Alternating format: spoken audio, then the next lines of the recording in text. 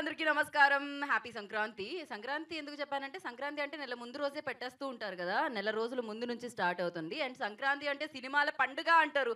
మరి ఈ సంక్రాంతిని మరింత పెద్దగా చేసుకోవడానికి మీ ముందుకొచ్చేస్తుంది Waltair Veeraiah. స్టారుల్లోనే mega star Veeraiah. So మరి ఆ సినిమా గురించి చెప్పడానికి స్టెప్పులేయించేవాళ్ళు, క్యాలరీస్ కరిగించేవాళ్ళు అండ్ ఏ పార్టీలో అయినా పాట వినిపించేవాళ్ళు దేవిశ్రీ ప్రసాద్ గారు నాతో పాటు ఉన్నారు. ఇవాళ ఇంటర్వ్యూ రాక్ చేయబోతుంది. ఎందుకంటే రాక్ స్టార్ ఉన్నారు కాబట్టి. ఇంకా ఈ ఇంటర్వ్యూ చాలా పవర్‌ఫుల్‌గా ఉండడానికి కారకులు, కర్త, కర్మ, క్రియ అన్నీ ఆయనే అనమాట. కెప్టెన్ ఆఫ్ ద షిప్ అంటారు డైరెక్టర్ అంటే. సో షిప్పులున్నాయి, పడవలున్నాయి ఇక్కడ మధ్యలో సెట్‌లో. అది ప్రకాష్ గారు ఏసిన పడవలు. బట్ యెస్ బాబీ గారు ఎలా ఉన్నారు అంటే గ్రీన్ టీ చూపించేలా ఉన్నారు నాకు. చియర్స్ అంటూ. Yeah! Where is the party? Boss where is the party? This ఏదండి? is the party, boss. This is the party. But the real party is on Jan Jan 13th in theaters. అస్సలు మామూలుగా లేదు తెలుసా? మీరు పూనకాలు loading అన్నారు గదా! పూనకాలు start అయిపోయినాయి అక్కడ. ఇగ థియేటర్‌లో అది మామూలుగా ఉండేటట్టు లేదసలు. ఏంటది? పెద్ద సంక్రాంతి, పెద్ద సక్సెస్ మీ లిస్ట్‌లో ఏసేసుకునేలా చేసేస్తుంది. థ్యాంక్ యూ సో మచ్ అండి. 13 కోసం అందరూ వెయిటింగ్లో ఉన్నాం.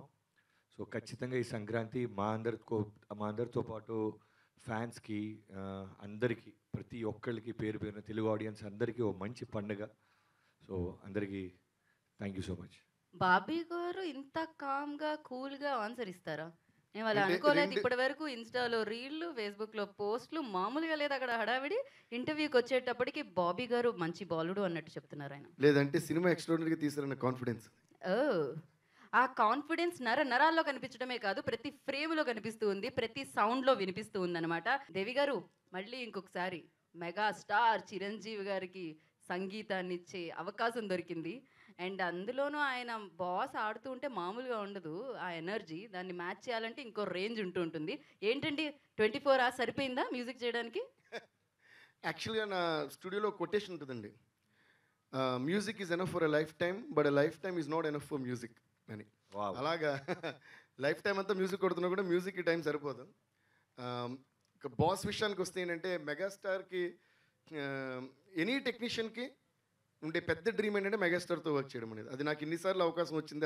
అది నా స్టార్టింగ్ ఆఫ్ ద కెరియర్ నుంచి అవకాశాలు వస్తూ ఉండటం, ఆయనతో వర్క్ చేయడం అనేది చాలా పెద్ద blessing. And I'm huge fan of megastar, as you all know. Like Bobby గారు also is a huge fan of megastar.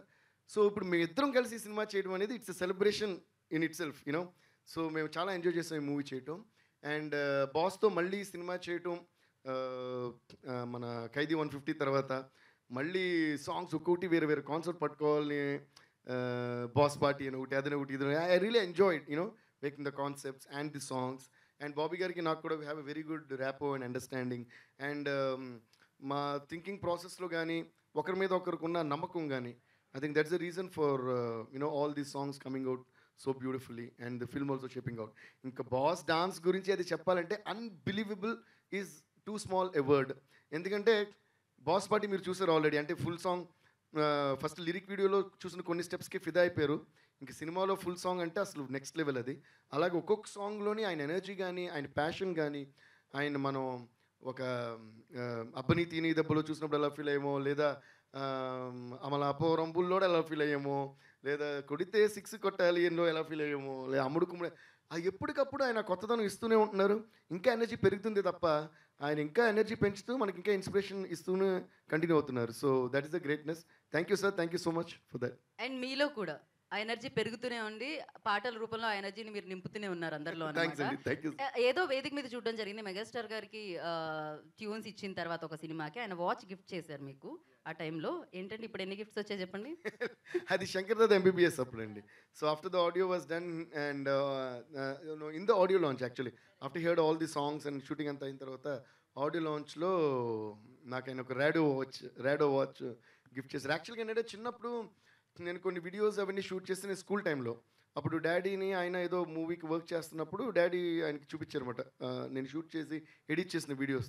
I develop my own technology of editing videos VHS టేప్లో and I did something when I was in school like చాలా చిన్నపిల్లని. అది చూసి ఎవరండి ఇలా చేస్తారండి, మా వాడండి ఇలాగేదో పిచ్చి పిచ్చి చేస్తుంటాడు అని, అరే చాలా బాగా చేస్తాడు వీడిని కలవాలి అన్నారన్నమాట. అయితే నేను తీసుకొస్తానన్నారంటే డాడీ. లేదండి అని ఆయన చూడండి ఎంత ఇదో బాస్కి, ఎవరన్నా మనం కలవాలనుకున్నప్పుడు వాళ్ళని పిలవకూడదు, మనమే వెళ్ళాలి, నేనే వస్తాను మీ ఇంటికి అని చెప్పి అన్నారు. నిజంగా వస్తారా అనుకున్నాం. కట్ చేస్తే ఆయన చెన్నైలో మా ఇంటికి వచ్చారు. నేను మా తమ్ముడు చెల్లి అందరూ వెయిట్ చేస్తాం నిజంగా వస్తారా అని.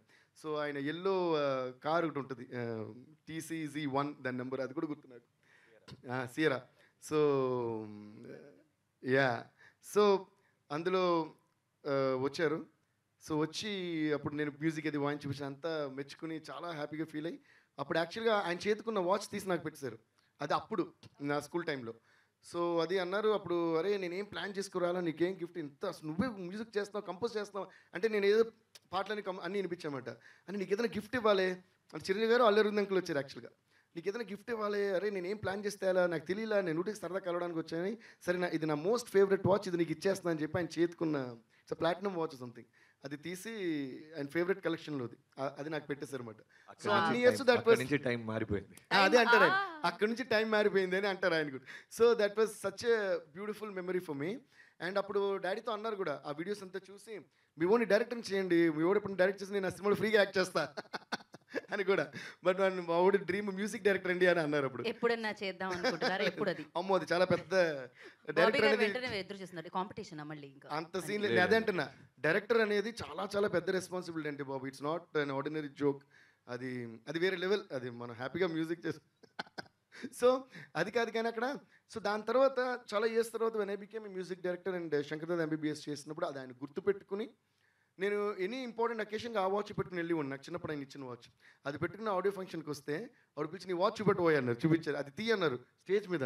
అదేంటి బాస్ వాచ్ తీయమన్నారంటే తీ అని చెప్పి నాకు అర్థం కాదు. తీస్తే టప్పునప్పుడు సర్ప్రైజ్ వెనకాల నుంచి తీసి he put knew what is that Rado watch on my hand and I side. అప్పుడు అంటే చిన్నప్పుడు ఈ వాచ్ ఇచ్చినప్పటి నుంచి వాటి టైం ఇప్పటి నుంచి ఇంకా మారుద్ది అన్నారు. నిజంగానే ఆయన అన్నట్టు సంగీత ప్రపంచంలో లేలేరు మీరైతే సీరియస్లీ. అండ్ టైం మార్చేసింది నిజంగానే, అండ్ మార్చేశారు మీరు కూడా. అండ్ యా, అంటే రెస్పాన్సిబిలిటీ అన్నారు, చాలా పెద్ద రెస్పాన్సిబిలిటీ డైరెక్షన్ అనేది. And that to mega star లాంటి వాళ్ళు ఎదురుగా ఉన్నప్పుడు అది ఇంకా ఇంకా పెద్ద రెస్పాన్సిబిలిటీ. ఎలా అనిపించిందంటే డైరెక్టర్గా ఎలా అనిపించింది, అండ్ ఒక అభిమానిగా ఆయన చేస్తున్నప్పుడు పర్ఫామ్ చేస్తున్నప్పుడు మధ్యలో మీ క్లోజప్ షాట్ చూసాను ఏదో సాంగ్లో, మీరు కూడా మంచి ఎక్స్ప్రెషన్ ఇచ్చారనమాట. బిఫోర్ దట్ నేను ఒక పాయింట్ మెన్షన్ చేస్తాను. అప్పుడు బాబీ గారి గురించి ఓకే, యాజ్ ఇట్ ఈస్ జనరల్గా డైరెక్టర్ అనేది ఎందుకు అంత రెస్పాన్సిబిలిటీ మనందరికీ తెలిసిందే. For example music is a department, lyric writing is a department, costumes అది ఇది ఇలా 24 క్రాఫ్ట్స్ ఉంటాయంటే ఈ అన్నిటికి మనం ఏది తప్పైనా ఒకళ్ళనే క్వశ్చన్ చేస్తాం, అది డైరెక్టర్. సో అందుకే కెప్టెన్ ఆఫ్ ది షిప్ అంటాం, ఇందాక కూడా మీరు అన్నారు. అలాగా అందులో ఈ అన్ని రెస్పాన్సిబిలిటీసే చాలా కష్టమైన రెస్పాన్సిబిలిటీస్. అంటే ఇందులో బాబీ గారికి ఈ సినిమా ఎస్పెషల్గా అది నేనే చెప్పాలి కాబట్టి నేను చెప్తున్నా. ఏంటంటే ఒకటి ఫస్ట్ ఆయన చిరంజీవి గారు ఫ్యాన్గా వచ్చారు. ఇంకోటి ఆఫ్టర్ మళ్ళీ చాలా ఇయర్స్ తర్వాత ఒక పక్కా ఎంటర్టైన్మెంట్ మాస్ సినిమా చిరంజీవి గారి మీద తీస్తున్నారు. సో అందరూ ఎక్స్పెక్టేషన్స్ మీద ఉన్నారు, ఎక్స్పెక్టేషన్ మ్యాచ్ చేయాలి. మళ్ళీ అందులో మాస్ మహారాజ్ రవి తేజ గారిని తీసుకొచ్చారు. సో ఇవన్నీ తట్టుకుని ఒక డైరెక్టర్ ముందుకెళ్తూ అంత ధైర్యంగా నిలబడుతూ కాన్ఫిడెంట్గా ఒక సినిమా చేశారంటే ఇది మామూలు విషయం కాదండి. సో అదే ఆల్రెడీ పెద్ద సక్సెస్ బాబీ గారికి అని నా ఫీలింగ్. అండ్ దాన్ని మించి సినిమా ఆయన సూపర్గా తీశారు. అవునండి, నాకు అర్థమైంది. బికాస్ చూసారా బాబీ గారి ఫేసే మామూలుగానే గ్లో చేస్తుంటుంది, ఆ కలర్ మరింత గ్లో పెరిగింది అనమాట ఇప్పుడు. సో అర్థమైంది డెఫినెట్గా, అది మెగా గ్లో అనాలేమో దీన్ని. Mega mass glow, mega mass glow. Super super. Yeah, that responsibility డెఫినెట్గా. అభిమానిగా ఎలా అనిపించింది? అండ్ యాజ్ అ డైరెక్టర్గా నాకు తెలిసి ఇది ఒక డైరెక్ట్ ఒక 10 మెట్లు 20 మెట్లు 100 మెట్లు ఎక్కేసినట్టు అనిపించుంటుంది నాకు తెలిసి. యా, కథ రాసుకుంటున్నప్పుడు మాత్రం ఒక ఫ్యాన్ బాయ్గానే డిజైన్ చేసాం కంప్లీట్గా. ప్రతి డీటెయిల్, ప్రతి ఎలిమెంట్. చిన్నప్పటి నుంచి నేను ఏం చూసి పెరిగాను, వేటికి విజిల్స్ వేసి ఉంటారు మా ఊర్లో. తెల్లవారుజామున బెనిఫిట్ షోస్ అనేది నాకు ఊహ వచ్చినప్పుడు చిరంజీవి గారికి స్టార్ట్ అయినాయి. మంగా థియేటర్ అనే ఒక ఫేమస్ థియేటర్ ఉంది. మార్నింగ్ ఒక 5:30కి షో వేస్తుంటే నైట్ 11 నుంచి కింద చేపలు, దీండ్లు, దుప్పట్లు, వేప పుల్లలు అన్నీ అమ్మేవాళ్ళు. ఎందుకంటే ఎక్కడెక్కడి నుంచో ఊరు నుంచి ఆ మంగా థియేటర్లో పడుతున్న చిరంజీవి గారి షో చూడటానికి వందల మంది, వేల మంది జనం వచ్చి అక్కడ పనుకుండేవాళ్ళు. టికెట్ ఎవరి దగ్గర ఉండేది కాదు. బట్ వారి కాన్ఫిడెన్స్ ఏంటంటే తెల్లవారుజామున ఓపెన్ చేయగానే మ్యాక్సిమం 100 టికెట్లు లైన్లో ఇస్తారు, మిగతా అన్నీ బ్లాక్లో అమ్మేసేవాళ్ళు, లేకపోతే ముందుగానే ప్రీ బుక్ అయిపోయాయి. ఆ 100 టికెట్ కోసం దాదాపు 600 మంది వెయిట్ చేసేవాళ్ళు. ప్రతి ఒక్కళ్ళు ఆ టికెట్ నాకే వస్తుందని కాన్ఫిడెన్స్లో ఉండేవాళ్ళు. అలా 100 మందిలో నేను మా నాన్న ఒకళ్ళం. యా మీరు? మా ఫాదర్. ఓ ఇద్దరికి సినిమాలంటే చాలా మా చాలా నాన్నగారు నన్ను ఆల్మోస్ట్ నాకు తెలిసి ఎగ్జాగరేషన్ కాదు, ఫస్ట్ క్లాస్ నుంచి నన్ను చిరంజీవి గారి ఫస్ట్ బెనిఫిట్ షో చూపించిందే నాకు డేస్ గడిసే కాదు. స్కూల్ ఉన్నా, యూనిట్ టెస్ట్ ఉన్నా, స్లిప్ ఏ టెస్ట్లు ఉన్నా సరే ఎగ్గొట్టించడమే. ఈవెన్ చాలా చూసారా నాన్నగారులు చూడాలి. యాక్చువల్గా వాళ్ళ నాన్నగారే చిరంజీవి గారు వీరాభిమాని. ఆయన నాకు ఇచ్చిన ఇన్స్పిరేషన్, ఆస్తి చిరంజీవి గారి ఫోటోలు, ఆయన మీద ఉన్న టికెట్స్, ఆ క్రేజ్ అంతా నాకు నింపి ఆ ప్యాషన్ అనొచ్చు, ఇంకా పచ్చిగా చెప్పాలంటే పిచ్చ అనొచ్చు, అవన్నీ ఇచ్చింది మా నాన్నగారు. సో ఆ పిచ్చిని ప్యాషన్గా మార్చుకొని మెల్లమెల్లగా ఇండస్ట్రీలోకి వచ్చి రకరకాలుగా టర్న్ అవుతూ పవర్ అనే సినిమాతో డైరెక్టర్ని రవితేజ గారు ఇచ్చిన అవకాశం వల్ల అలా వెళ్తూ వెళ్తూ 4 సినిమాలు అయిపోయినాయి. సర్దార్ అయిపోయింది, జైలగూస్ అయిపోయింది, వెంకిమామ అయిపోయింది. ఇప్పుడు ఫైనల్గా ఫ్యాన్ బాయ్కి మెగాస్టార్ విత్ మెగాఫోన్ పట్టుకునే అవకాశం రావడం అనేది నా లైఫ్లో బిగ్గెస్ట్ అచీవ్మెంట్. సో దాన్ని మన చేతికి వచ్చినప్పుడు మనం చెయ్యాలి అన్నప్పుడు నాకు ఒకటే, ఎక్కువ కష్టపడలేదు. నేను హానెస్ట్గా చెప్తున్నాను, మనకి మనస్ఫూర్తిగా చిరంజీవి గారు నాకేమి నచ్చుతాయి, నా చుట్టుపక్కల ఉన్న ఫ్రెండ్స్కి ఏమి నచ్చుతాయి, లక్షల కోట్ల మంది జనానికి ఏమి నచ్చుతాయో బాగా తెలిసిన ఒక ఫ్యాన్ని. సో అవన్నీ మూమెంట్స్ని ఒక కథ అనే ఒక ఎలిమెంట్ని జాగ్రత్తగా బేస్ తీసుకొని దాని చుట్టూ ఆ ఎలిమెంట్స్ని అన్నీ పేర్చుకుంటూ జాగ్రత్తగా రెడీ చేయటం అయ్యింది. దానికి తోడు 153 సినిమాలు చేసిన మెగాస్టార్ గారి యొక్క విపరీతమైన ఎక్స్పీరియన్స్ నాకు ఈ టాస్క్ని చాలా ఈజీ చేసింది. ఎందుకంటే ఫస్ట్ ఆఫ్ ఆల్ ఏ విషయాలు ఆయనకి అంత ఈజీగా నచ్చవు. ప్రెస్ ముందు, మీడియా ముందు ఆయన తక్కువ మాట్లాడచ్చు, కానీ బట్ 4 గోడల మధ్య ముందు మాత్రం మనం కథ చెప్తున్నప్పుడు ఖచ్చితంగా బల్లగుద్ది చెప్పేస్తారు. తీసుకుంటే కనుక నిజంగానే దాని రిజల్ట్ చాలా బాగుంటాయి. ఎందుకంటే ఆయనకి ఎక్కువ ఎందుకు అంత నాలెడ్జ్ ఉండదంటే, ఒక 1000 కథలు ఆయన వినుండుంటారు, ఒక 500 కథలు 700 కథలు రిజెక్ట్ చేసి ఉంటారు. ఆయన రిజెక్ట్ చేసిన సినిమాలు సక్సెస్ఫుల్ చూసుంటారు, యాక్సెప్ట్ చేసిన సినిమాల్లో ఫెయిల్యూర్స్ చూసుంటారు. ఇవన్నీ కలిపి ఒక వ్యక్తిలో విపరీతమైన ఎక్స్పీరియన్స్, మన కళ్ళ ముందు 153 సినిమాల వ్యక్తి కూర్చొని ఉంటారు. సో ఒక కమర్షియల్ సినిమాకి కావాల్సిన ప్రతి ఎలిమెంట్ ఆయనకి తెలుసు. మనం కథ ఫస్ట్ సీన్ టేకాఫ్ చేయగానే టోటల్ జర్నీ చేసేసి మళ్ళీ వచ్చి మనతో పాటు కథ వింటుంటారు. కథ అంతా అయిన తర్వాత చెప్తారు, ఇది ఇలా వెళ్ళకూడదేమో చూడండి బాబీ అని ఆ సూచనలన్నీ ఒక ఫ్రెండ్లీ ఎన్విరాన్మెంట్లో నాకు చెప్తూ ఉండేవాడు. సో దానివల్ల ఒక ఫ్యాన్ బాయ్కి ఒక కథ బేస్ ముందు తప్పు చేయట్లేదని ఆయన సైడ్ నుంచి నాకు అష్యూరెన్స్ వచ్చిన తర్వాత టీం అందరితో కూర్చొని మనస్ఫూర్తిగా ఆ ఫ్యాన్ బాయ్ మూమెంట్స్ని పెన్ను రూపంలో పెట్టి కెమెరాలో దాన్ని బంధించి ఈ మధ్య ఇప్పుడు దేవి గారి పాటల రూపంలో మీకు ఆల్రెడీ బయటకు వస్తున్నాయి. 13వ తారీఖు మా ఫ్యాన్స్ అందరం కలిసి ఆయనకి ఇవ్వబోతున్న ఒక ట్రిబ్యూట్ అంతే. కాదు మరి ఫ్యాన్ బాయ్కి బాస్ దగ్గర నుంచి వచ్చిన కాంప్లిమెంట్ ఏంటి? సినిమా అయిపోయిన తర్వాత, ఫస్ట్ కాపీ వచ్చేసిన తర్వాత, చూసిన తర్వాత వచ్చిన కాంప్లిమెంట్ ఏంటి? యా, రీసెంట్గానే ఒక 4 days బ్యాక్ చూశారు. మళ్ళీ ఇవాళ మళ్ళీ చిన్న చిన్న బెటర్మెంట్స్తో ఫైనల్ డబ్బింగ్ సౌండ్స్తో కూడా చూశారు. బట్ ఫస్ట్ చూసినప్పుడు మాత్రం ఎంత ఆయన జర్నీలో మనని ఫ్రెండ్లీగా చూస్తున్నా, తమ్ముళ్ళలాగా చూస్తున్నా, బట్ బాస్కి షో వేస్తున్నామంటే ఎక్కడో తిరిగిన ఒక భయం ఉండేది. నైట్ అంతా చిన్న టెన్షన్, తెల్లారుతుంది ఆయన చూసేస్తున్నారు ఫిల్మ్ అని. బట్ చూసిన తర్వాత మా భయాన్ని పక్కన పెట్టి ఒకటే ఒక వర్డ్ చెప్పారు, I still remember that sound, block buster cinema తీసావు Bobby, thank you and congratulations అన్న దగ్గర నుంచి ఇక నాకు 13 ఎప్పుడు వస్తా అని వెయిటింగ్.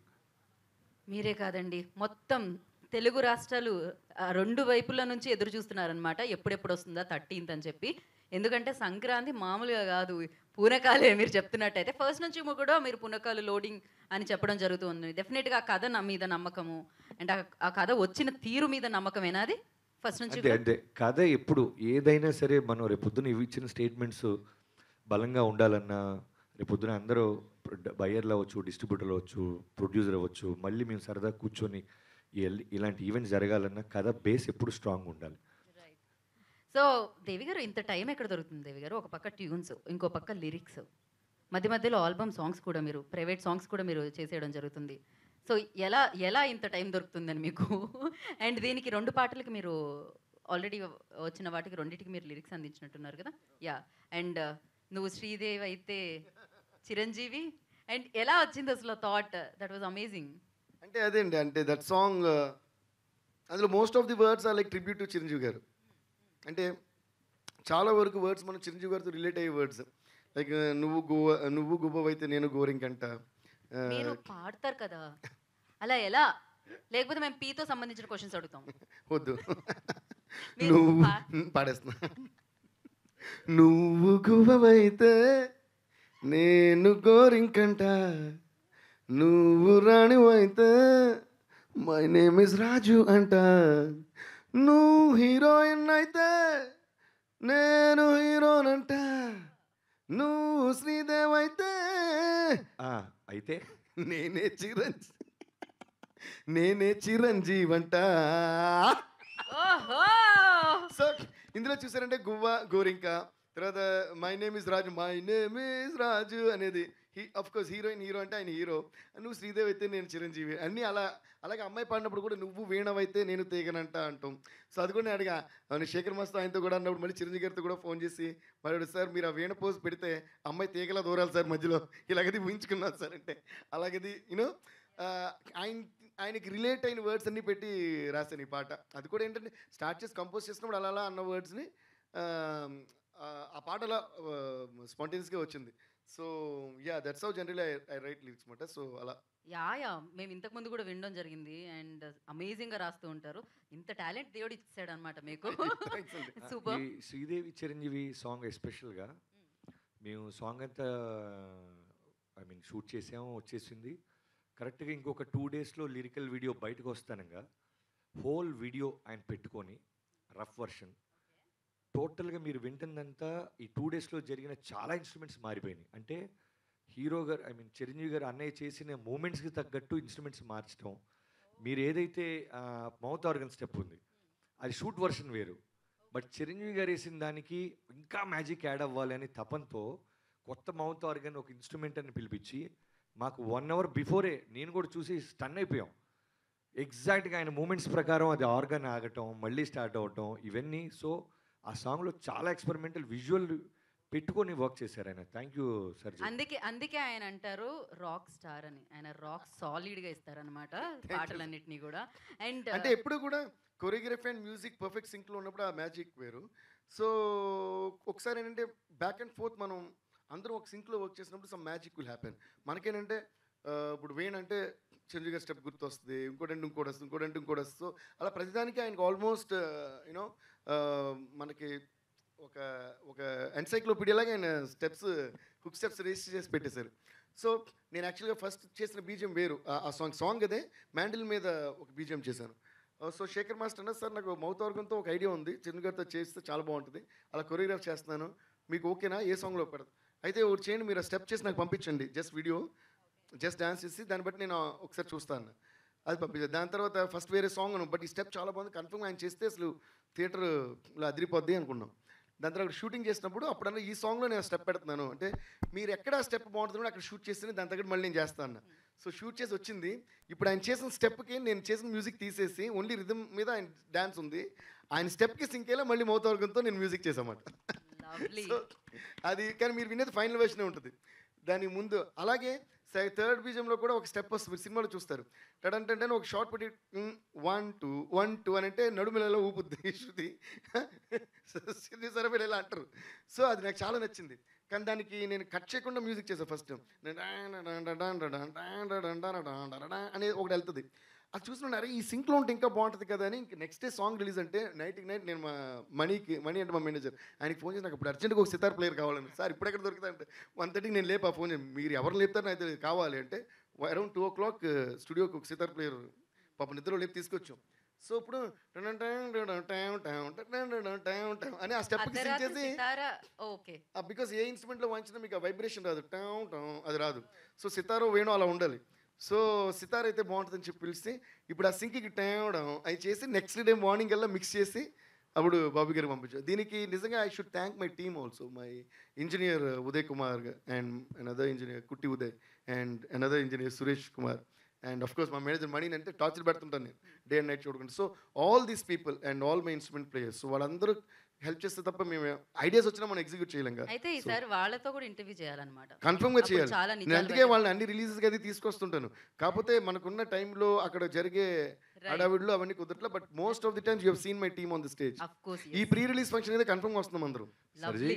నైట్ 2 o'clock మనీకి నిద్ర లేపి నాకు ఇప్పుడు సితార కావాలనగానే అతను రియాక్షన్ వెళ్ళి ఆయనకి అది అలవాటు అయిపోయింది సార్. సితార అనగా ఇన్స్ట్రుమెంట్ అనుకున్నాడు కదా. కాదు, నాకు తెలిసి ఆయన నిద్రపోకుండా కాల్ కోసం వెయిట్ చేస్తూ ఉంటారేమో. అంటే ఓ నాకు అది అర్థమైంది, ఆ జోక్ నాకు అర్థమైంది. నేను ఇంతసేపు పట్టిందే అర్థం కావడానికి. కాదు, అర్థమైంది. కొన్నిసార్లు నేను అర్థమైనా అర్థం అవ్వనట్టు నటిస్తూ ఉంటాను. మేము డైలీ అలాగే నటిస్తుంటాం, మీకు తెలియదు. సో కాదు బాబీ గారు, మీకు చాలా ఇందాక అన్నారు పెద్దగా కష్టపడలేదని. ఆ కష్టపడకపోవడానికి రీజన్ ఇంకొకటి చెప్పనా నేను? నవ్వుతూ కనిపించే, నవ్వుతూ డబ్బులు ఇచ్చే ప్రొడ్యూసర్స్. నేను ఆల్రెడీ చెప్పడం జరిగింది 2023 అంటే మైత్రి అని చెప్పి. బికాజ్ మైత్రిదే 2023 మామూలుగా మొదలు పెట్టట్లేదు అసలు. సో మీరు చెప్పండి, యూనో అంత హ్యాపీయెస్ట్ అండ్ కూలెస్ట్ ప్రొడ్యూసర్స్తో వర్క్ చేసేటప్పుడు. యా, ఇది ఫస్ట్ టైం అని చెప్పొచ్చు అలాంటి ఒక కూలెస్ట్ అండ్ పాజిటివ్ పీపుల్తో వర్క్ చేయటం. చిరంజీవి గారితో అనగానే నాకు ఎలా అయితే ఎగ్జైట్మెంట్ ఉంటుందో వాళ్ళ సైడ్ నుంచి కూడా సేమ్ డబుల్ ఎనర్జీతో ఎగ్జైట్మెంట్ ఉండేది వాళ్ళకి. చిరంజీవి గారితో అంటే వాళ్ళు ఆల్రెడీ రంగస్థలం చేశారు, చరణ్ గారితో, పుష్ప బన్నీ గారితో చేశారు. అలానే చిరంజీవి గారితో అనగానే వాళ్ళు ఇంకా స్పెషల్గా చూసి బాబీ గారు మీరు ఏం చేస్తారో తెలియదు, కథ అదిరిపోవాలండి, బ్లాక్ బస్టర్ అయిపోవాలండి అంటుండేవాళ్ళు రవి గారు కానీ నవీన్ గారు కానీ. సో అలా జర్నీ స్టార్ట్ చేసి ప్రతిదీ కూడా బిగ్గా ఆలోచించమని చెప్పే నిర్మాతలు దొరకటం నిజంగానే ఇంత స్పాన్ ఉన్న ఫిల్మ్ రావడానికి మెయిన్ పునాది వాళ్ళే. ఎందుకంటే ఎక్కడ కూడా జనరల్గా చాలామంది ఆడియో ఫంక్షన్స్లో మా నిర్మాతలు అనుకున్న బడ్జెట్ దానికన్నా బాగా పెట్టారు అని మాట్లాడతాం. బట్ ఈ విషయంలో మాత్రం 100% from bottom of my heart వాళ్ళు ఎక్కడ మీరు ఈ సెట్ చూస్తున్నారు కదా, ఒక సాంగ్ కోసం వేసిన సెట్ ఇది. ఇక్కడ ఒక హ్యూజ్ ఇంటర్వెల్లో లేకపోతే పెద్ద క్లైమాక్స్ తీసిన సెట్ లాగా ఉంటుంది. దానికి వాళ్ళకున్న ప్యాషన్, చిరంజీవి గారి పట్ల ఉన్న వాళ్ళకి విపరీతమైన ప్రేమ అవ్వచ్చు, అభిమానం అవ్వచ్చు. నవీన్ గారు అయితే అసలు ఎప్పుడు ఫోన్ చేసినా సార్ సినిమా అదిరిపోవాలి సార్, మన అదిరిపోవాలి సార్. మొన్న అయితే రవి గారు అయితే మేము ఫారెన్కి 2 సాంగ్స్ కోసం వెళ్తుంటే సార్ చిరంజీవి గారి సినిమా అంటే క్లైమాక్స్ సాంగ్ సార్ అంటే, ఫారెన్కి వెళ్తే ఫర్ ఎగ్జాంపుల్ 3 కోట్లు అయితే ఓ పాటకి, ఇక్కడంటే 5 కోట్లు అవుద్ది రఫ్గా. అంటే కనీసం 2 crores డిఫరెన్స్ ఉంటుంది. బట్ రవి గారి గొడవ ఏంటంటే చిరంజీవి గారి సినిమా ఫారెన్లో ఉంటామేంటి సార్, సెట్లో ఉండాలి సార్, సెట్ ఏంటి సార్ అంటారు.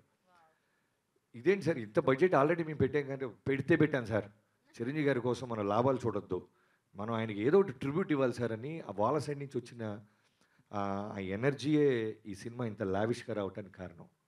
నాకు తెలిసి మైత్రి మూవీస్లో ఉన్న 13th నాకు తెలిసి వస్తూనే ఉంటుంది అది. సో మనీ రూపంలో అనమాట, అది కూడా ఎంతోనే స్టార్ట్ అవుతుంది. సో డెఫినెట్గా నాకు నవీన్ గారు అయితే కొంచెం బిజీగా ఉండే వాళ్ళ కొన్ని ఈవెంట్స్లో కనిపించలేదు. బట్ రవి గారిని చెరి గారిని చూస్తుంటే ఆనందంగా అనిపిస్తుంది. అండ్ 13th ఆ విజయం అందుకుంటామని నా కాన్ఫిడెన్స్ అనేది కనిపిస్తూ ఉందన్నమాట. ఎస్పెషల్లీ చిరంజీవి గారి గురించి అండ్ అలాగే మాస్ మహారాజా గురించి.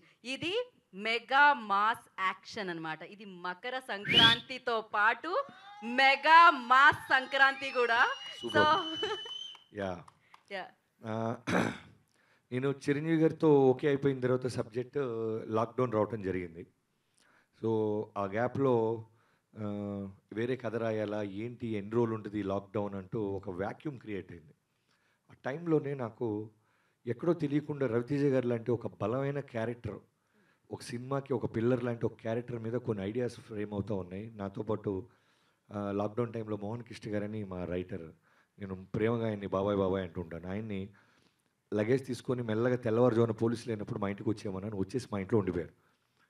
యా సో ఉండిపోయి పాపం థ్యాంక్స్ చెప్పాల్సింది నా వైఫ్కి. అంటే విడిగా షూటింగ్ ఉన్నప్పుడు కూడా బయట సిట్టింగ్లు ఈ గొడవ, బట్ లాక్డౌన్ టైంలో కూడా నేను మళ్ళీ ఓ రైటర్ని తెచ్చుకుంటే మా ఇద్దరికి వండి పెట్టడాలు, మళ్ళీ ఇల్లు ఓడవటాలు, పనోళ్ళు మెయిట్స్ ఉండేవాళ్ళు కదా. ఆ టైంలో నేను ఆయన మాట్లాడుకుంటున్న టైంలో రవితేజ గారి మీద ఒక థాట్ స్టార్ట్ అయింది నాకు. అది వెంటనే ఆయన షేర్ చేయగానే ఆయన ఎగ్జైట్ అవ్వటం. తర్వాత వినీత్ అని ఈ సినిమాకి ఎడిషనల్ స్క్రీన్ ప్లే చేశారు వీళ్ళిద్దరూ, మోహన్ కృష్ణ గారు అండ్ వినీత్. తనకి ఫోన్ చేశాను. తనకి ఒక పట్టాన్ని ఈజీగా ఏది నచ్చదు, ఇంకేదన్నా చెప్పన్నా అంటుంటాడు. ఊరికి చెప్తున్నాను, ఇలా వెళ్తున్న టైంలో ఓ రవితేజ గారు లాంటి ఒక క్యారెక్టర్ వస్తే ఎలా ఉంటుంది అన్న వినగానే చాలా బాగుందన్న, బట్ చాలా బ్రహ్మాండంగా చేయాలి మనం అన్నారు. సో మీ ఇద్దరు నమ్మి తర్వాత నవీన్ గారికి ఫస్ట్ ఫోన్ కాల్ చేశాను నేను. ఆ రోజు ప్రతిరోజు మాట్లాడుకునేవాళ్ళం. నవీన్ గారు ఇలా రవితేజ గారి మీద ఒక ఐడియా వస్తుంది నాకు, బ్రహ్మాండంగా ఉంటుందండి, ఫస్ట్ స్టార్ట్ చేసింది అంటున్నాడు ఆయన. సో అక్కడి నుంచి స్టార్ట్ చేసి తర్వాత చక్రి అని స్క్రీన్ ప్లే రైటర్, తర్వాత కోన వెంకట గారు, వీళ్ళందరితో వీడియో కాన్ఫరెన్స్లో డైలీ అవర్స్ టుగెదర్ వర్క్ చేసి ఒక నమ్మకంతో వెళ్ళి చిరంజీవి గారికి చెప్పడం. వెంటనే ఫస్ట్ థర్డ్ సీన్ చెప్పేసరికి ఇమీడియట్గా yes we are doing this, Ravi అయితే కరెక్ట్ బాబీ, వెంటనే స్టార్ట్ చేసి ఏంటంటే అక్కడి నుంచి ఓన్ చేసుకుని ఆ క్యారెక్టర్ సోల్ క్రియేట్ చేయటం, దాన్ని డెవలప్ చేయటం. తర్వాత ఫ్యూ మంత్స్ తర్వాత రవితేజ గారి దగ్గరికి మాకు నమ్మకం వచ్చిన తర్వాత వెళ్ళి కాన్ఫిడెన్స్తో వెళ్ళి చెప్పాను నేను. ఐ స్టిల్ రిమెంబర్ కాఫీ తాగుతూ ఎలా టేకప్ చేయాలి రవి గారికి ఈ మాట అని ఆలోచిస్తూ ఫైనల్లీ సార్ మీది ఒక అరగంట టైం కావాలి అన్న. దేనికి అబ్బాయి, దేనికి అని, మీకు కథ చెప్పాలి. అవునా, ఇది స్టార్ట్ అవుతుంది కదా, దీని తర్వాత కదా అన్నారు. లేదు సార్ దీంట్లోనే అన్న. ఒక చిన్న పాజు, దీంట్లోనే ఏంటి బాబీ అన్నాడు. మీరు కథ వినండి, క్యారెక్టర్ వినండి, మీకు బాగుంది అనుకుంటే మన ఇద్దరి మధ్య నేను రవి గారికి అందరికీ చెప్తాను, బాగాలేదు అనుకుంటే కాఫీ తాగి జంప్ అన్న, కొంచెం ఆలోచించుకొని చెప్తాను బాబీ అని. ఏమనుకున్నారో నేను ఇంటికి వెళ్ళే లోపు మెసేజ్ చేశారు రేపు 11 కల్లా రా అని. సో 11కి వెళ్ళి సింగిల్ సీటింగ్ చెప్పంగానే ఫస్ట్ ఆఫ్ ఆల్ చిరంజీవి గారి పట్ల ఉన్న ఆయనకి ఫ్యానిజం, రెస్పెక్ట్, ఎక్కడో బాబీ అనేవాడు నన్ను మిస్యూజ్ చేయడని ఒక నమ్మకంతో పాజిటివిటీతో కథ వినటం, ఆ క్యారెక్టర్ ఆయనకు నచ్చటం. అక్కడి నుంచి మాస్ మహారాజ్ గారు రాగానే టోటల్ కథ ఎలివేషన్ మారిపోయింది. సో సంక్రాంతికి mega mass combo with solid entertainment.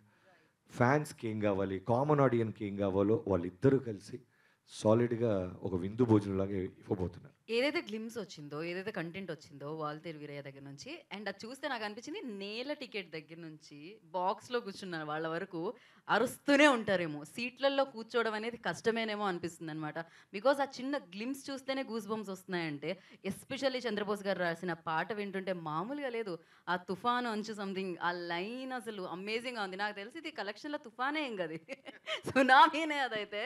So yeah, దాని గురించి చెప్పండి. దానికి ఆ సాంగ్కి చంద్రబోస్ గారు రాసిన వర్డ్స్ అసలు యాక్చువల్గా ఫస్ట్ బాబీ గారు నాకు స్టోరీ నెరేట్ చేసిన ఫస్ట్ డే చిరంజీవి గారు ఇంట్రడక్షన్ అంటూ స్టార్ట్ చేసి ఒక ఎపిసోడ్ చెప్తుంటే ఆ నెరేట్ చేస్తుంటే నేను టక్కన పాడేది. సో ఆ నెరేషన్ నుంచి నాకు ఇన్స్పైర్ అయ్యి వచ్చిన ఒక ట్యూన్ అది, ఇప్పుడు మీరు విన్న వీరయ్య అది. సో అది ఇంపార్టెంట్ ప్లేసెస్లో వస్తుంది సినిమాలో. అండ్ ఓ మధ్య మధ్యలో వింటాం మనం ఇది, అంటే నేను ఎంట్రీ అనుకున్నాను. అన్నీ చెప్పేస్తాను మీకు. ఓకే, అంటే చిరు లీక్స్ అండ్ సంథింగ్, అది ఇప్పుడు నేను చేస్తే లీకే. లీక్ లీక్ అంటే అన్డీటెయిల్డ్గా ఉంటుంది, చెప్పినట్టు అన్ని డీటెయిల్స్ ఇవ్వం. నా పాలిట్ నేను మసాలా దొస్తుంటుంటే అది చెప్పినట్టు. బట్ ఈ సాంగ్ ఎలా అంటే మామూలు ఒక ఒక ఫైర్ లాగా వైరల్ అయిపోతుంది, ఇప్పుడు అయిపోయింది. So very very happy, thanks to Bose గారు for this wonderful words. And చాలా బాగుంది అది. ఇది కానీ మీరు విజువల్స్తో అసలు బాబీ గారు తీసిన టేకింగ్తో మన మెగాస్టార్ గారి ఆ మ్యాచో ఎపియరెన్స్తో అసలు స్క్రీన్ మీద చూసినప్పుడు దాని కథ వేరు అసలు. సో మా స్టూడియోలో మేము రీ రికార్డింగ్ చేస్తున్నప్పుడే అది వచ్చినప్పుడల్లా మాకి తిరిగి నుంచి అలా చూస్తున్నాం, అలా ఉంటాయి విజువల్స్ దానివి. అంటే brilliance to the next level అలా చేశారు ఆయన మేకింగ్. అలాగే so that song place an important role, not just as a song, also as a background score in the film. So అయితే గూస్ బంప్ మూమెంట్స్ ఉంటూనే ఉంటాయి అనమాట. అలా వెంట్రుకలు నిక్కపొడుచుకొని ఉంటూనే ఉంటాయా సినిమా అయ్యి వచ్చేంత వరకు, అది జరుగుతూనే ఉంటుందేమో. బికాజ్ ఈవెన్ రవితేజ గారి గ్లిమ్స్ కూడా ఎంత బాగుంటుందంటే, అది మేకపిల్లల్ని ఎత్తుకొని వస్తున్న పులిలాగా. బాబీ గారు మామూలుగానే అసలు కమర్షియల్ ఎలిమెంట్స్ సమపాళల్లో అంటారు కదా, తూకం వేసి వేస్తారు అంటారు కదా, అలా వేసి నాకు తెలిసి పక్క ఫుల్ ఎంటర్టైన్మెంట్, ఫుల్ మీల్స్, పండగ భోజనం అంటారే, ఆ భోజనం థియేటర్లో పెడుతున్నారేమో నాకు తెలిసి, వాల్తేరు వీరయ్య అని. నేను ఇక్కడ ఒక లైన్ చెప్పాలి బాబీ గారి గురించి. నేను ఇది బాబీ గారితో చెప్పా, రవి గారు నవీన్ గారితో చెప్పా, చిరంజీవి గారు కూడా చెప్పేస్తాను. ఎందుకంటే ఫస్ట్ హాఫ్ చూసిన తర్వాత, మళ్ళీ తర్వాత సెకండ్ హాఫ్ చూసిన తర్వాత ఫైనల్గా సినిమా నా ఎగ్జైట్మెంట్ ఆపుకోలేక అందరికి మాట్లాడేస్తాను నేను. సో అప్పుడు చిరంజీవి గారితో బాబీ గారితో కూడా ఏమన్నా ఎక్స్పెషల్ బాబీ గురించి అంటే, ఒక ఫ్యాన్ బాయ్గా సినిమా చూసినప్పుడు ఏంటంటే ఒక విషయం కన్ఫర్మ్, అంటే మనం ఎలా అయితే ఆ స్టార్ని మనం చూస్తూ పెరిగామో, ఏదైతే యూఫోరియా మనం ఫీల్ అయ్యామో, ఆ యూఫోరియాని క్యాప్చర్ చేయాలనే ఒక ప్రయత్నం కన్ఫర్మ్గా ఉంటుంది. అంటే దాని బిల్డప్ షాట్స్ కానీ, ఎలివేషన్స్ కానీ, ఆయన సైజ్ లార్జర్ దెన్ లైఫ్ కదా, చిరంజీవి గారు is larger than life. So దాన్ని ఎలా చూపించాలి, దాన్ని మనం కొత్తగా ఏం చేద్దాం అనేది. సో జనరల్గా ఏంటంటే ఒక ఫ్యాన్ బాయ్ తీసినప్పుడు అది కన్ఫర్మ్గా ఉంటుంది, బట్ ఒక్కొక్కసారి అది మాత్రమే ఉండే ఛాన్సెస్ కూడా ఉన్నాయి. ఓకే, బట్ ఇందులో నాకు బాగా నచ్చిన విషయం, and Bobby where he one the film అనేది ఏంటంటే, దానికి రెస్ట్రిక్ట్ అవ్వకుండా, దాంతో క్యారీ అయిపోకుండా దాని ఇన్ఫ్లుయెన్స్లో వెళ్ళిపోకుండా అది చూపిస్తూనే అట్ ది సేమ్ టైం ఒక టచింగ్ స్టోరీ, అంటే ఒక సెంటిమెంట్, ఒక యాక్షన్, ఒక ఎమోషన్, అండ్ ఇవన్నిటిలో చిరంజీవి గారి మీద మనం ఎప్పుడు అసలు ఆయన స్పెషాలిటీ ఏంటి, ఆయన ఎంజాయ్ చేసేది ఏంటంటే ఒక పక్క యాక్షన్ ఉన్నా ఒక పక్క చిన్న పిల్లల కామెడీ చేస్తే మనం కడుపుబ్బ నవ్వుతాం, ఏది మిస్ కాకుండా బట్ లాజికల్గా ఆ స్టోరీలో ఉంటూ దాన్ని మనం, అది రవితేజ గారి వీళ్ళ ఎపిసోడ్ చూసినప్పుడు మనం నవ్వుకుంటాం, భయపడతాం, ఎమోషనల్ అవుతాం, యూనో టీయర్స్ వస్తాయి. అంత బాగా బాబీ గారు he shaped out this film, and that is really a tough task and it's not an easy job to handle two big heroes like that and making a film like that. Right. One final question, అదేంటి అంటే మామూలుగా చిరంజీవి గారిని ఇప్పుడు ఆ గళ్ళ లొంగిలో ఆ colourful షర్ట్స్తో అలా చూసి చాలా రోజులు అయింది అనిపించింది. మీకు కూడా అలా అనిపించిందా స్టోరీ రాసేటప్పుడు లాక్డౌన్లో? కాదు, మీకు చెప్పాను కదా, చిరంజీవి గారి ప్రతి వింటేజ్ మూమెంట్ని క్యాప్చర్ చేయడానికే ఈ స్టోరీ స్టార్ట్ చేసాం. ఇది నాకు ఒక ఎన్నో ఆయన సినిమాలు సూపర్ హిట్లన్నీ, ఇంద్ర లాంటి సినిమా కానీ, సో గ్యాంగ్ లీడర్ లాంటి సినిమా కానీ, ఖైదీ ఇలాంటి సినిమాలన్నీ కలిపి వస్తే ఒకేసారిగా వస్తే ఎలా ఉంటుందో అంత పవర్ కనిపించేలా అనిపిస్తుంది నాకు. అంతే అంటారా? Okay, yeah. సో వెయిటింగ్ అండి, వెయిటింగ్. సంక్రాంతి ఎప్పుడు వస్తుందా, 13వ తారీఖు ఎప్పుడు వస్తుందా అని వెయిట్ చేస్తున్నాం అనమాట. కొత్త అల్లుళ్ళు, కోడి పందాలు ఎలా అయితే కామనో సంక్రాంతి అప్పుడు సినిమాలు కూడా అలానే కామన్. కానీ ఈసారి ఈ సినిమా నాకు తెలిసి బోలెడంత ఎంటర్టైన్మెంట్ ఇవ్వబోతుంది, సంక్రాంతిని మరింత పెద్ద పండుగలా మార్చబోతుందని అర్థమైపోయింది. రవితేజ గారి పర్ఫార్మెన్స్ ఒక లెవెల్ అంటే చిరంజీవి గారి పర్ఫార్మెన్స్ ఒక లెవెల్, వాళ్ళిద్దరూ కూడా దాని ఏమంటే సమపాళ్ళల్లో అన్నట్టు అది ఎక్కడా కూడా తగ్గకుండా, అంటే అందులో బ్యూటీ ఏంటంటే తన గెలిపించాలని తిన్న గెలిపించాలని తను చేసినట్టే ఉంటుంది. రియల్గా ఒక ఫ్యామిలీ మెంబర్స్ మధ్య ఎలా ఉంటుంది అలాగే వాళ్ళ పర్ఫార్మెన్స్ కూడా చేశారు. They were complimenting each other so beautifully, and that is the beauty of this film. Yeah. So శృతి హాసన్ని కూడా చూడడానికి దొరుకుతుంది మాకు, అండ్ క్యాథరిన్ని కూడా చూడడానికి దొరుకుతుంది. ఇంకా చాలా మంది యాక్టర్స్ ఉన్నారు. అఫ్ కోర్స్ దానికోసం మేము వెయిట్ చేస్తున్నాం. మరిన్ని ఇంటర్వ్యూస్ ఉన్నాయి, దాంట్లో మరింత మాట్లాడుకుందాం మనం. అండ్ ఫైనల్గా నా మాటలతో కాకుండా మీ పాటతో ఎండ్ చేస్తే బాగుంటుందని నాకు అనిపిస్తుంది. సో అఫ్ కోర్స్ అంతే, నా గొంతు కంటే ఆయన గొంతు బాగుంటుంది కాబట్టి ట్రై చేస్తున్నామండి. నన్ను ట్రై చేస్తారు అలా మీరంటే. ఏ పాట పాడదాం? Boss party. అది నాకు నిద్రలో లేచినా కూడా అదొక ఎనర్జీని ఇస్తుంది తెలుసా. నేను రాసిన లిరిక్స్ అన్ని మర్చిపోతాను తెలుసా మీకు, సో అందుకని చూసి పాడతాను. No problem. బాస్ పార్టీ ఇది నేను చూసి పార్టీ. ఇప్పుడు నాకు కోరస్ మీ ఇద్దరు పాడతారు అనమాట, లాస్ట్ రిపీట్ చేయండి చాలు, పర్లేదండి. ఫ్యాన్స్ థియేటర్లో రిపీట్ చేస్తాం, అలా రిపీట్ చేయాలి. Okay, ready? ఏ క్లబ్బుల్లో నా పార్టీ అంటే షరా షరా మామూలే, షరా షరా మామూలే. హౌస్ పార్టీ అంటే అసలు కొత్తగా ఉండదు ఏమూలే, కొత్తగా ఉండదు ఏమూలే. బీచ్ పార్టీ అంటే అసలు రీచ్ పెద్దగా ఉండదులే, రీచ్ పెద్దగా ఉండదులే. క్రూజ్ పార్టీ అంటే అసలు మాసు పెద్దగా పండదులే, మాసు పెద్దగా పండదులే. Where is the party boss, where is the party, నా బొట్టే ఎక్కువ డీజే నొక్కు బొంబాటు party. Where is the party boss, where is the party, నా బొట్టే ఎక్కువ డీజే నొక్కు పగలుద్ది పార్టీ.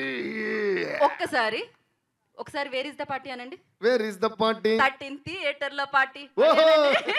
మళ్ళీ అనండి. Where is the party Waltair Veeraiah party. So thank you so much. Always ఇంత ఎనర్జీ వస్తూ ఉంటుంది అనమాట మిమ్మల్ని చూస్తూ ఉంటే, బాబీ గారిని చూసినా మిమ్మల్ని చూసినా. అండ్ ఎందుకంటే మీరు ఆ ఎనర్జీని ఇస్తూ ఉంటారు కాబట్టి, సో మేము 13th కోసం వెయిట్ చేస్తున్నాము ఈగర్లీ. బట్ 12th తర్వాతే వస్తుందని మాకు తెలుసు. నువ్వు టికెట్ కొనుక్కో, నువ్వు టికెట్ కొనుక్కో, నువ్వు థియేటర్కి వెళ్ళిపో, నువ్వు ఎంజాయ్ చేసుకో. బాస్ వస్తుండు, బాస్ వస్తుండు. So thank you so much. నాకు తెలిసి ఆల్ ది బెస్ట్ అవసరమే లేదు. బిగ్గెస్ట్ బ్లాక్ బస్టర్ని విట్నెస్ చేయబోతున్నారు 13th, అది Walter వీరయ్యతో. And all the very best Bobby గారు. ఈ సక్సెస్ అలా సాగుతూనే ఉండాలని కోరుకుంటున్నాము. అండ్ మీరు ఇలా ట్యూన్లు ఇస్తూనే ఉండాలి, మా మీదకి ఇసురుతూనే ఉండాలి, మేము డాన్స్ చేసి సన్నగా అయిపోవాలని కోరుకుంటున్నాం. Thank you so much. Thank you అండి, మీ ఎనర్జీ అదిరిపోయిందిగా. Thank you. ఒక్కసారి నా క్లోజప్ లో బాబీ గారు అడ్డొస్తున్నారు, అదనమాట. వెళ్ళే హడావిడిలో ఉన్నాం మేము, అండ్ మీరు కూడా వెళ్ళే హడావిడిలో ఉంటారు. ఎక్కడికి? థియేటర్కి. ఏ థియేటర్కి? వాల్తేర్ వీరయ్య 13th. సో చూడండి అండ్ ఎంజాయ్ చేయండి అనమాట. Happy Sankranti in advance. Thank you so much. This is Gita బాగా signing off. Take care, bye.